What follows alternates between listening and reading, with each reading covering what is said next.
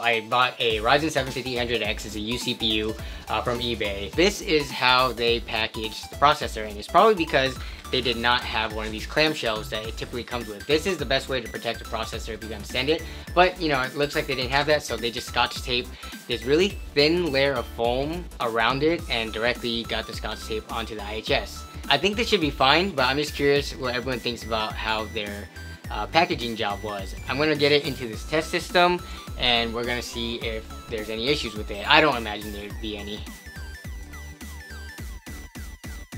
Alright, so the CPU is in the system and it's running just fine. I'm doing some stress tests on it right now, monitoring it, everything looks fine. I'm gonna have to stress test it for a little bit longer just to make sure, but for now, everything looks good to go.